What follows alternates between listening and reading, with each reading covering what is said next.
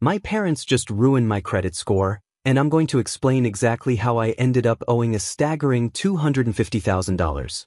I'm 23 years old, fresh out of college, and I've been dealing with a problem that has been slowly building up over the years. My parents have always shown a clear preference for my twin sister, Julie, and it's something I've struggled with for a long time. After high school, I was excited about studying law. I had high hopes of securing a scholarship to help cover the costs. But my parents weren't as optimistic. They insisted that I apply for an education loan to secure my spot at college as soon as possible. Since I was still under 17 at the time, I had little understanding of how loans worked. I trusted my parents' judgment and agreed to take out the loan, believing they had my best interests at heart. Most of the loan paperwork was handled by my parents. They took care of everything, and I simply signed wherever they asked me to, not fully understanding what I was committing to. Then the scholarship results came in. I was thrilled to find out that I had received a partial scholarship. This meant that half of my college fees would be covered. Naturally, I asked my parents what they planned to do about the remaining fees, given that the loan seemed larger than necessary. They assured me that I didn't need to worry about it, they would handle everything. Thanks to the scholarship, my tuition fees were reduced by half, and I was able to secure affordable on-campus housing that included meals at a subsidized rate. I also received a quarterly stipend from other sources, which helped cover my living expenses. To make ends meet, I took up a part-time job at a local cafe, which allowed me to stay financially afloat. With all of these factors combined, the loan only needed to cover half of my tuition fees. 5 years went by, and the loan issue never came up in any family discussions. My parents were more focused on convincing Julie to pursue a respectable career, like law or something similar. However, she decided to try her luck in the modeling industry and didn't attend college. After graduating, I started working as an intern at a law firm. Everything seemed to be falling into place until I received a shocking notice from the bank.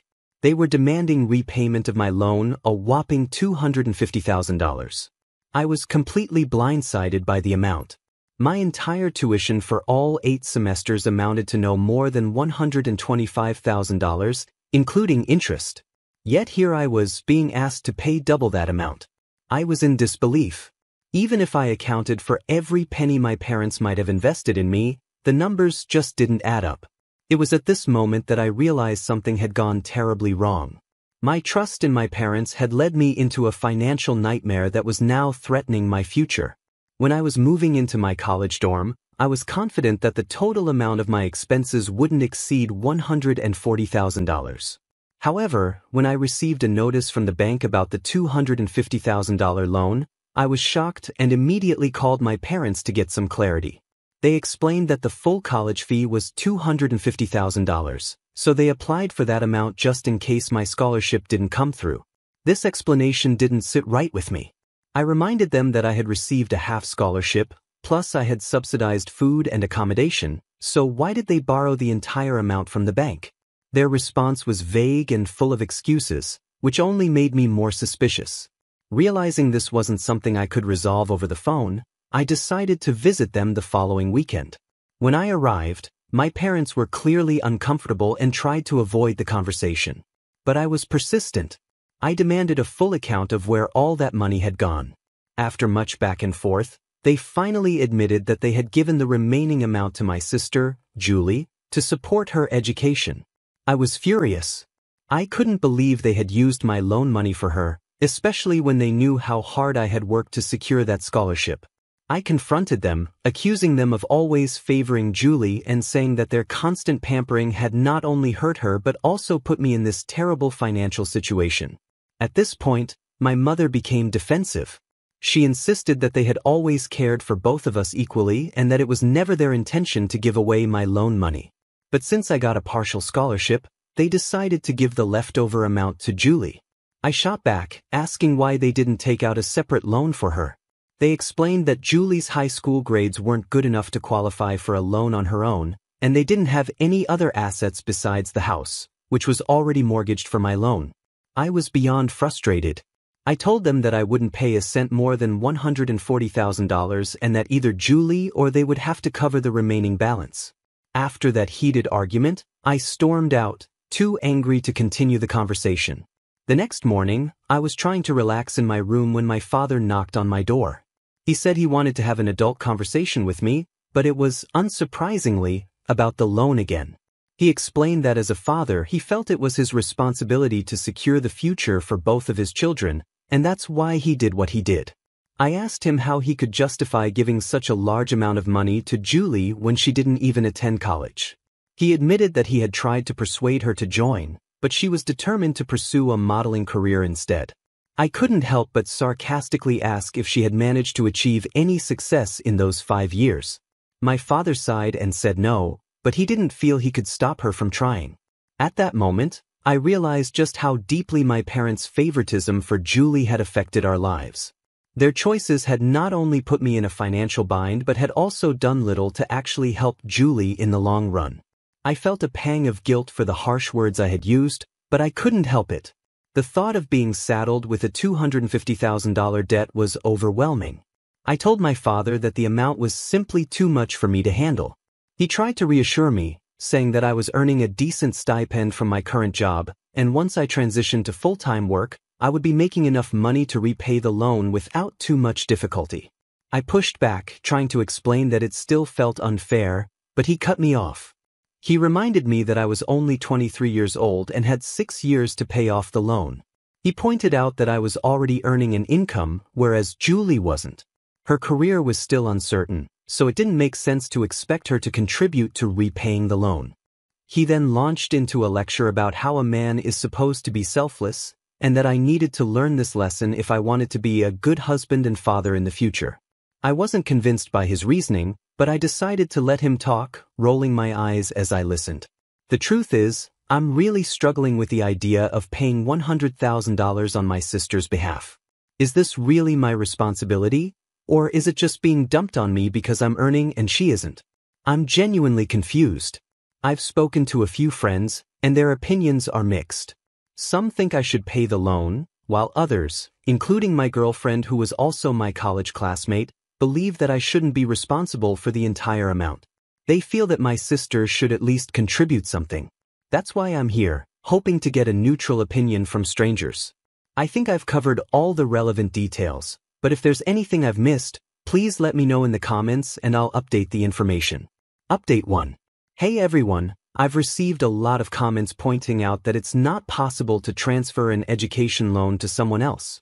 You're absolutely right. An education loan is typically disbursed directly to the college, but a portion of it is also sent to the account holder for other expenses like food, accommodation, and books. As I mentioned earlier, my university provided these amenities at a subsidized rate, and I covered the rest with my part-time job. However, my parents took advantage of the situation. They withdrew the remaining $100,000 from my personal account and transferred it to my sister. Yes, they had access to my account because I was only 17 at the time and didn't really understand how banking systems worked. Looking back, I'm not sure if I was just naive or simply ignorant about these things, but this is the reality of what happened. I hope this additional information helps clarify the situation. I found out about some of the policies by doing online research and asking my parents directly. The more I learned, the more shocked I became at how they managed to withdraw the money. They claimed the money was used to cover my expenses, but the truth is, those expenses never added up to $100,000. So how did they manage to take out that much? The answer was startling. They created a fake bill. Yes, you read that right. They admitted to fabricating a bill because, according to them, they had no other choice. But the reality is, they did have a choice, one that didn't involve withdrawing the money. During our conversation, I walked out on them several times, overwhelmed by the situation. But I quickly realized that storming out wasn't going to solve anything. The loan was in my name, and if I defaulted, it would destroy my credit score, not theirs. If worst came to worst, I'd be the one facing legal consequences, not them. So I took a deep breath, calmed down, and told them that if Julie couldn't pay back the loan, then they would have to pay the $100,000 on her behalf. It was that simple. My mother, however, became dramatic. She started saying that as their only son, it was my responsibility to take care of them and my sister. She even compared me to my cousins, who had bought houses and cars for their parents, implying that I was doing nothing for them. It was clear that my parents were extremely protective of Julie. They kept her completely out of these discussions, insisting that I shouldn't talk to her about it because she would be too stressed. Really? They said she was already upset because her career wasn't going well, and adding this burden would be too much for her to handle. I wasn't buying it. I pulled up her social media page, showing them that she didn't look stressed at all. In fact, she was busy posting pictures of birthday parties and outings with friends almost every other day. My parents claimed she had to put on a brave face because she was aiming to be a public figure. I couldn't believe how delusional they were.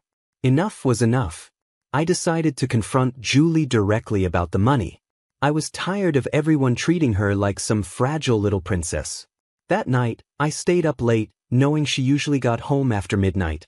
By the time she arrived, my parents were already asleep, so I took the opportunity. I sat in the kitchen with a bowl of ice cream, waiting for her. When I heard her car pull into the driveway, I casually offered her some ice cream as she walked in. I started with some small talk chatting about life, cousins, and neighbors. I even threw in some gossip about one of her old school friends to make her feel at ease. She's my sister, after all, and even though the situation was tense, I wanted her to feel comfortable before diving into the serious conversation we needed to have.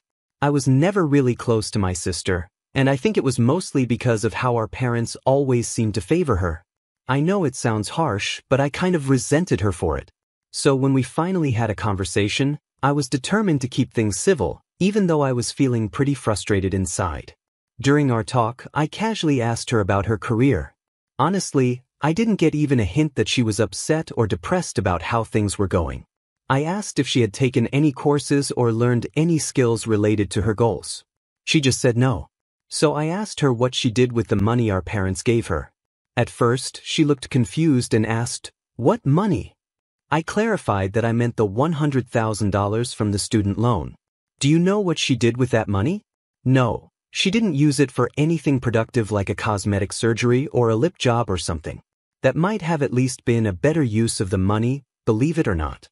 Instead, she blew it all on partying and vacations with her friends." Up until that point, I was trying really hard to stay calm, but when she told me that, I just lost it. I couldn't believe that she had wasted such a huge amount on nothing but parties. I yelled at her, completely shocked that she could be so careless.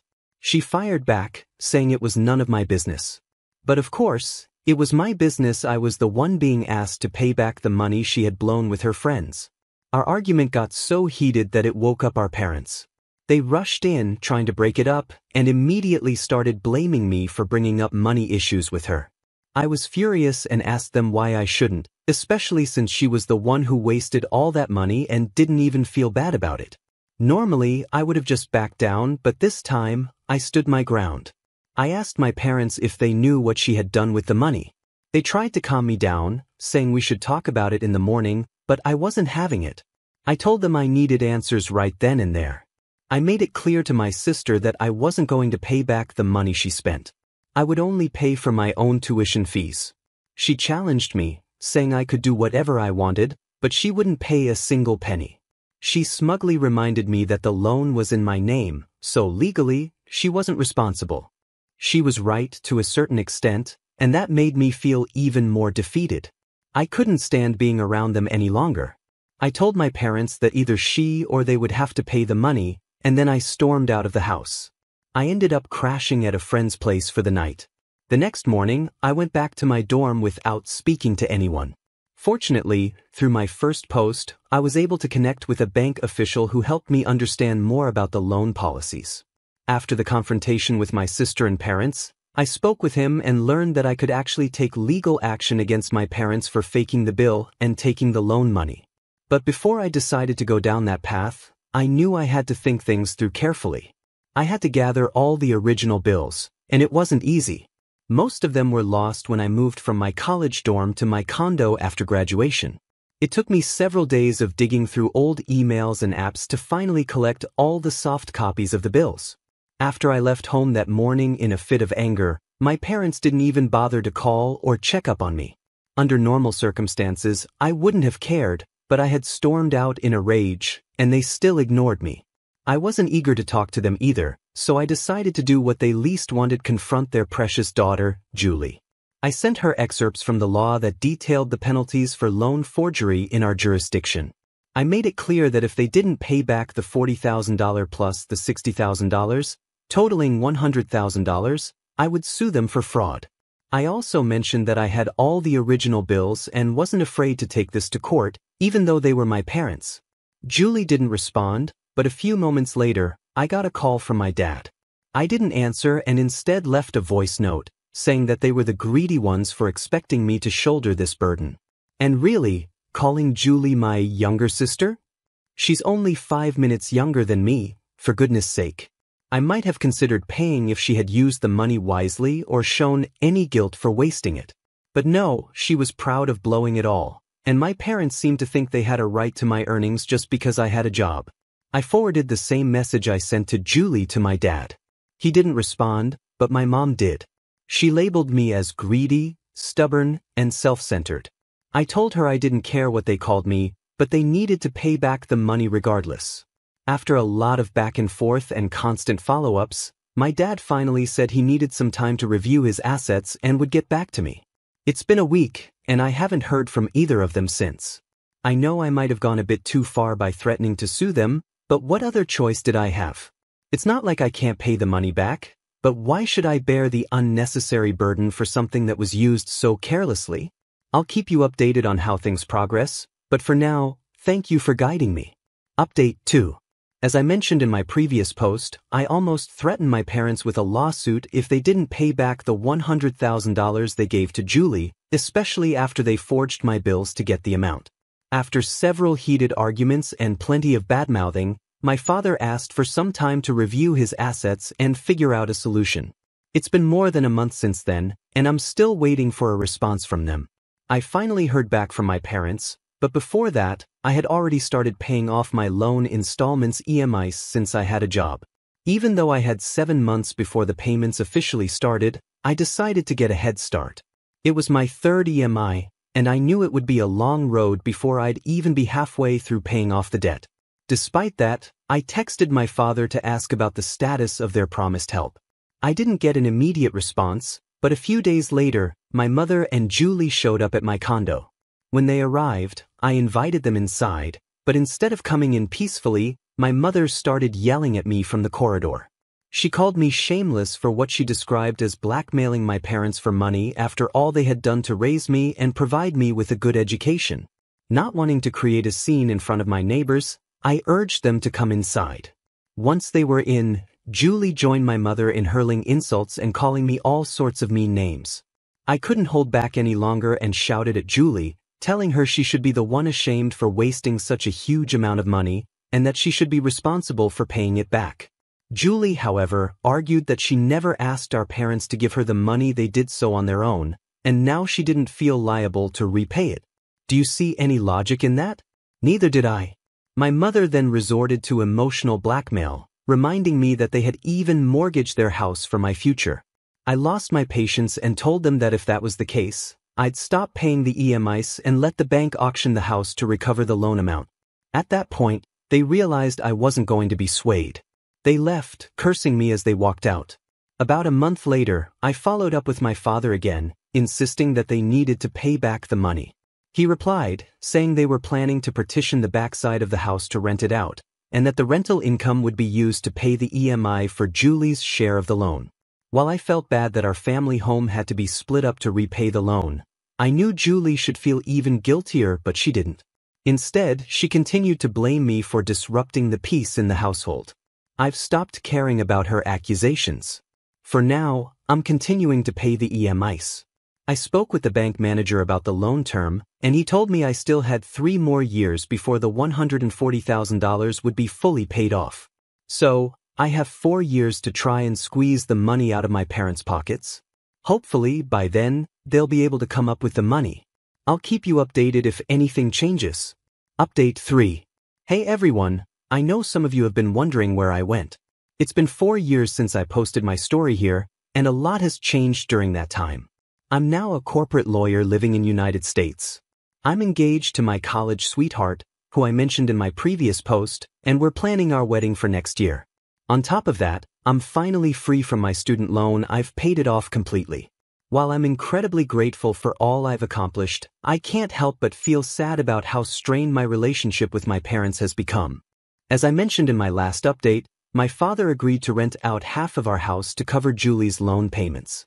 He did make a few payments, but everything changed when he found out I had landed a high-paying job at a big corporate company. Suddenly, he stopped paying the EMIs. At first, he had all kinds of excuses. He said the tenant wasn't paying rent, my mother's medical bills had increased, or that he was in debt because of his business. For the last 1.5 years, he kept delaying the payments with one excuse after another. Since moving to United States, I hadn't visited home because I didn't feel comfortable there anymore. I believed his excuses for a while, but then I decided to call my aunt, who lives next door to my parents. What she told me was a shock. There was no truth to my father's excuses. In fact, my parents had built 3 more floors on top of their house and rented them out, making a good income. They were actually living quite comfortably, enjoying a lavish lifestyle. When I asked my aunt about Julie's career, she just laughed and said Julie was never serious about it. She had always intended to live off my parents' money. This revelation left me confused and hurt. I asked my aunt if she was sure about all of this, and she assured me it was true. She even mentioned that my mother and Julie regularly flaunted their designer clothes and new jewelry at family gatherings. To prove it, she sent me pictures from a few events. I was heartbroken to realize that my parents were just using me for money. Angry and betrayed, I sent my father a final ultimatum. I told him that if they didn't start paying back the money, I would have no choice but to file a police complaint against them. By then, I was already in United States, and I warned him that I would default on the loan, which would result in them losing the house they had mortgaged. I also made it clear that I no longer needed any credit from the bank, so I wasn't afraid of the consequences. I decided that I didn't care about taking a hit on my credit score anymore. It just didn't matter to me. The same toxic cycle continued, where my parents and sister ganged up on me, verbally abusing me to the point where I almost considered just paying off the entire debt to get them off my back. Thankfully, my girlfriend stood by me through it all. She helped me stay strong and even got her sister involved, who happens to work with the police. Her sister called my parents and informed them that I was at the police station, ready to file a forgery complaint against them. Although it wasn't a criminal case, they suggested an out-of-court settlement. I felt bad about having to resort to such measures, but I knew it was necessary. My father eventually agreed to pay the money, but I made it clear that I didn't want to keep dealing with this mess over and over again. I insisted they pay the entire amount in one go. I knew they had the money. My aunt had told me that just 7 months earlier, my grandfather's house had been sold, and each of my father's siblings, including him, had received $300,000 as their share. After some hesitation and more threats of police involvement, my father finally agreed to pay the full amount. He transferred the money a week ago, and I immediately used it to pay off the remaining balance on my loan, closing it out for good. Along with the payment, my father sent me a note saying they were disowning me and cutting me off, telling me never to contact them again. That message broke me. I cried, feeling the sting of being disowned by my own family. My girlfriend tried to comfort me, reminding me that it wasn't my fault and that they were just greedy and selfish people. But no matter how terrible your family is, being disowned by your own blood is deeply painful.